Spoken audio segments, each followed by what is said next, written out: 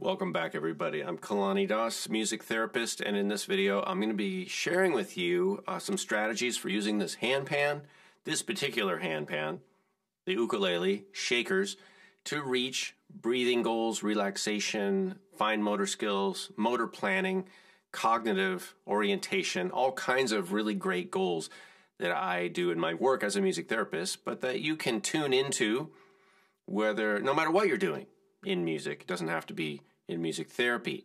So I'm going to explain everything, and I'm going to share all this with you as this drum resonates and we hear it in the background.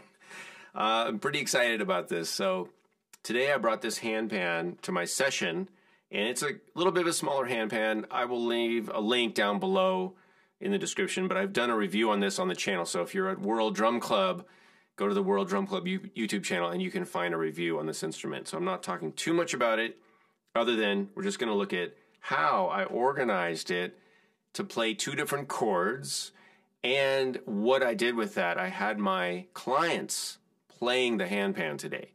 And this is part of their therapy, their music therapy, their physical recovery, working on planning, fine motor skills, all kinds of things. And I did have them play it with mallets, some soft mallets. So even though it's a handpan and we usually play it with our hands, today I did have them using mallets because it's easier and they get more success, and it actually protects the instrument a little bit as well. So let's look at the handpan first, then I'll talk about what's happening harmonically, and then I'm going to talk about what I did with breathing, because we had, for example, a gentleman came in, he was a little agitated, he wasn't feeling well, had a little bit of a headache, so I decided to do something around deep breathing and also music that's kind of calming, not too stimulating, hence the music that you just heard. And this was all on the, kind of in the spur of the moment. So let's go to the overhead and I'll explain to you what's happening here. So this particular handpan is generally in a D minor tuning. The ding is G, the low note, is a D. I might misspeak during this video. If I do, I'll just try to correct myself. Is a D. And then what I did is I found the D minor chord notes, which are conveniently located on this right side. And these are octaves, so we ended up just playing these three for the D minor chord. And then I'm contrasting that or alternating that with an A minor chord, which in D minor would be the 5 chord, and that happens to be here, right? These three. This is the A, which is shared between the two chords.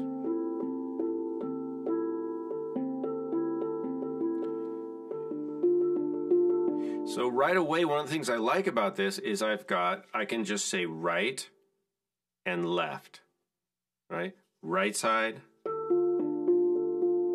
and left side. Now, it almost worked out perfectly, but this note, I think is this is a G. That's not in the chord. So I put a piece of tape on it. I actually asked one of the assistants, the other therapists in the session, if they had any tape, and I got painter's tape. It's not going to damage the instrument. And this tape means don't play this, right? Don't play the note. Just a reminder. But what I did is I had the clients learn from me. I showed them. I actually had them practice doing some hand movements while I played. So let's listen to that. So I was just playing along, and then I had them raise their hand, in this case the left side, and then I had them do right side, and I said just do anything you want, right, right, right, and then left, and I was cueing them, and I was also counting up to 8 because this is an 8-beat phrase. 1, 2, 3, 4, 5, 6, 7, switch, left, 2, 3, 4, 5, 6, 7, switch, right, 2. So a little bit of that. And then I also had them vocalizing, and I'll tell you why in a second.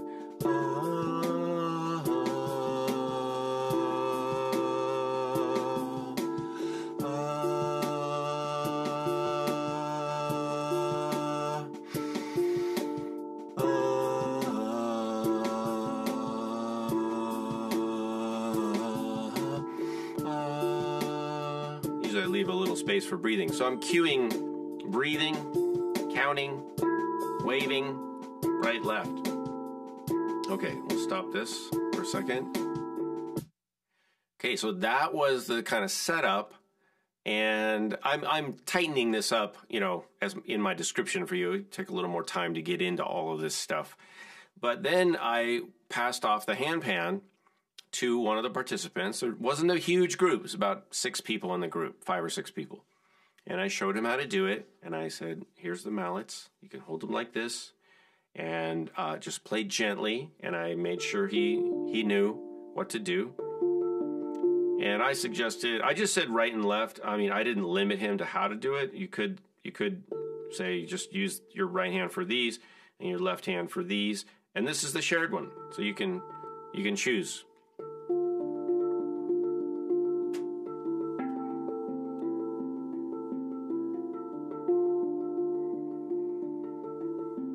I guess this is a D. Yeah, this is a D right here. So D minor, A minor.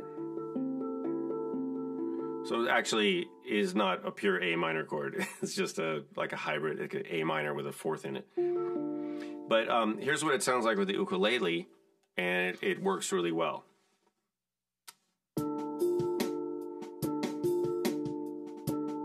D minor, and then A minor.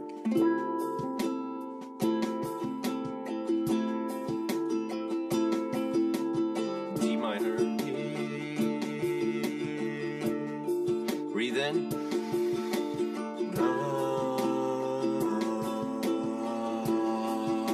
Saying ah.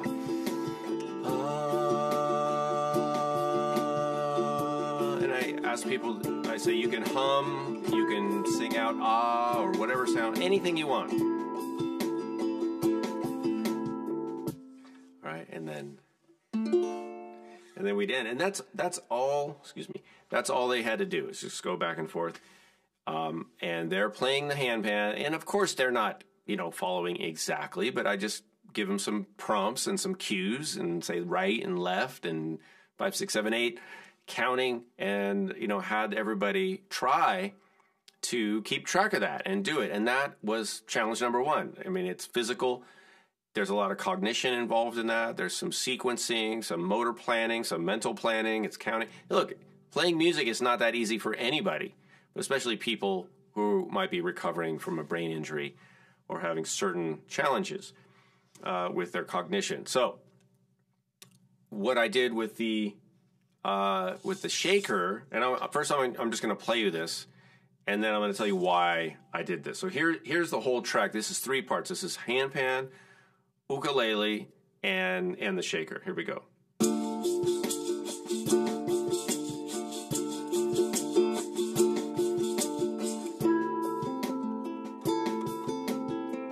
So left, and then right.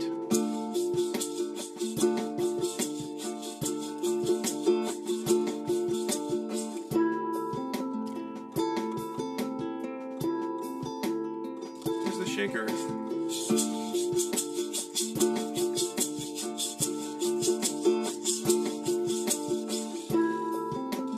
So we have shaker for 8 and something else for 8.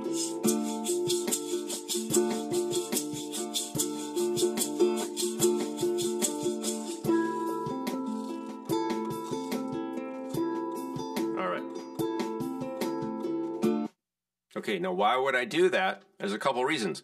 One, it's musical.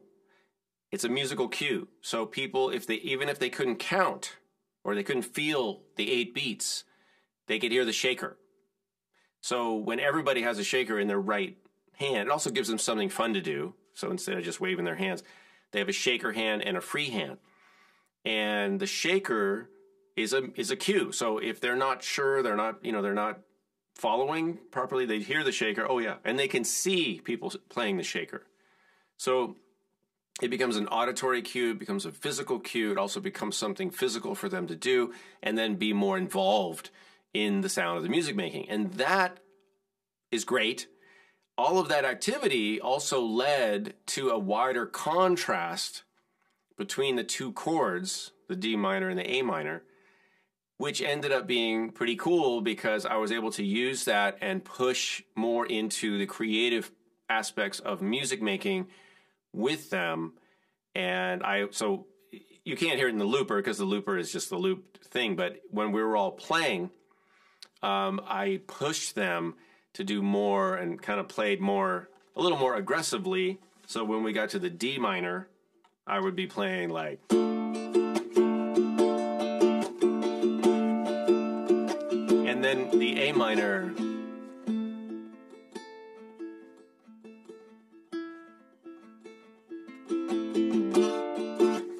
right?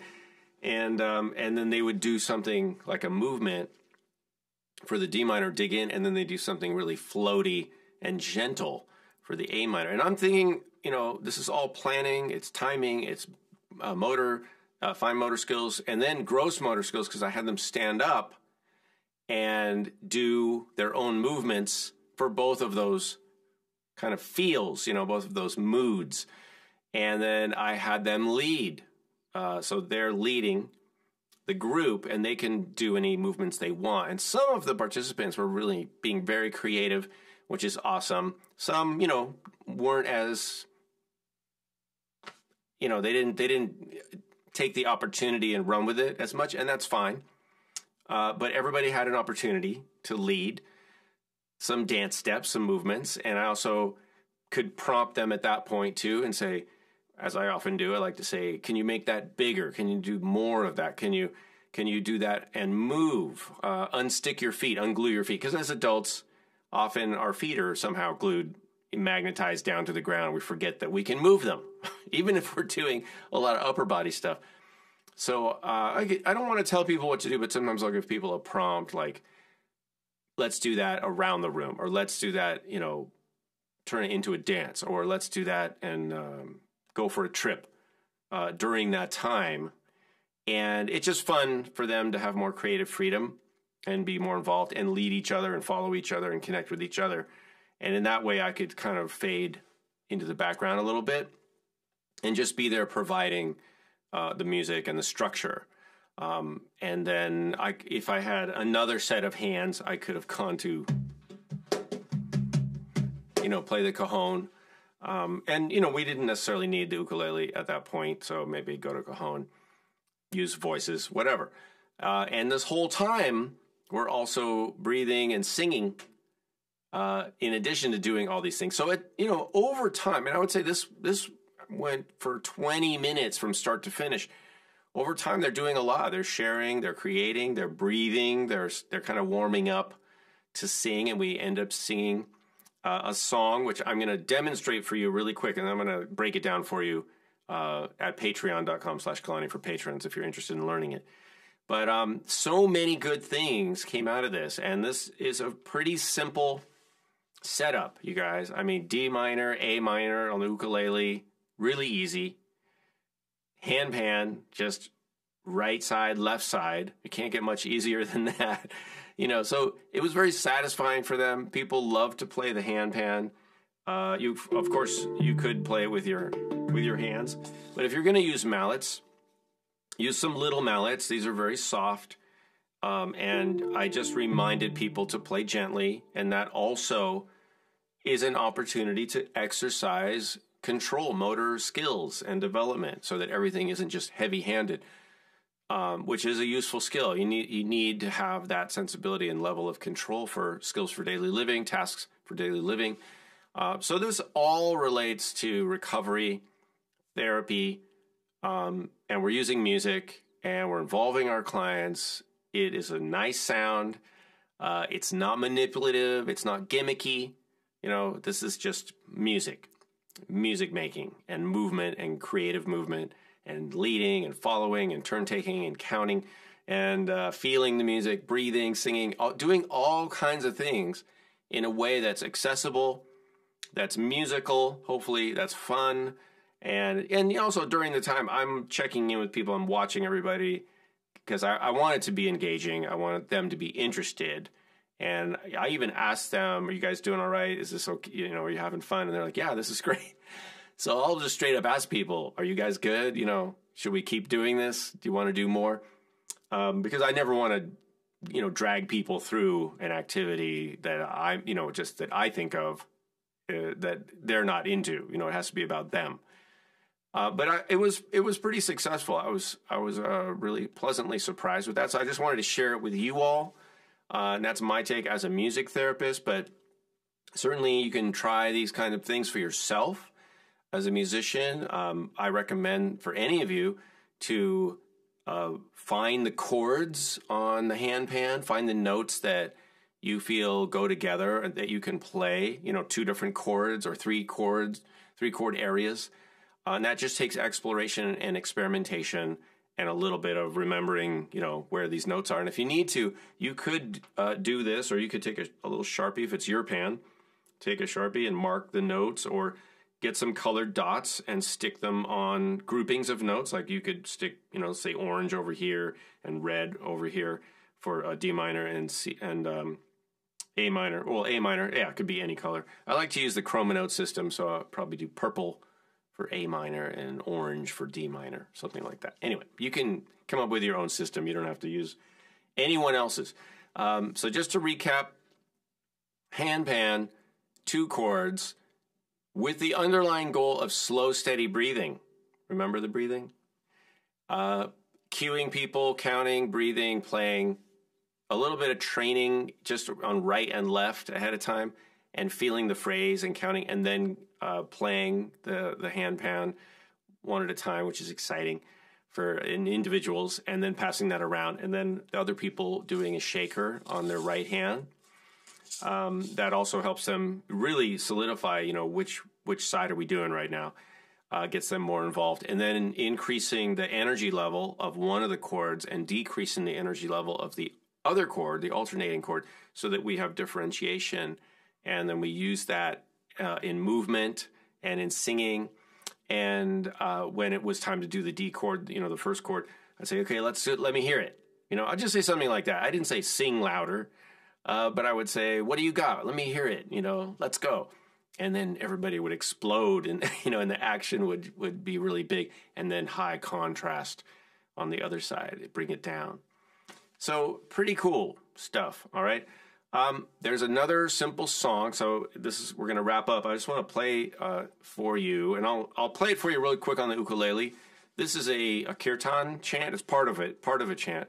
I'll just play it for you right now, and then I'm going to show you, if you follow me over to Patreon, click the link below, and I'll show you how to play that on the handpan as well. But here's another song, and we did this today afterwards. After we did something else, we came back to it, and I knew that they had already had these chords kind of in their ear, so it was easy to use those chords for this, because it's the same chords. Just played a little bit differently. Om Gan Ganapati Namo. Sorry. Namaste. Om Gan Ganapati Namo. Namaste. Om Gan Ganapati Namo. Namaste. And then they repeat. So it's call and response. Let's try it. Om Gan Ganapati Namo. Namaste. Ganapate Namo Namaste. All right. Pretty fun. So follow me over to Patreon. Click the link below. I'll show you how to play that one on the handpan, on this particular handpan. I'll leave the link below. If you like this video and you appreciate it, give it the thumbs up. Click it now. Hit the bell so you don't miss any new videos. You get notified. And, of course, subscribe to the channel. I'm Kalani, board-certified music therapist. I'll see y'all in a future video. Thanks for watching.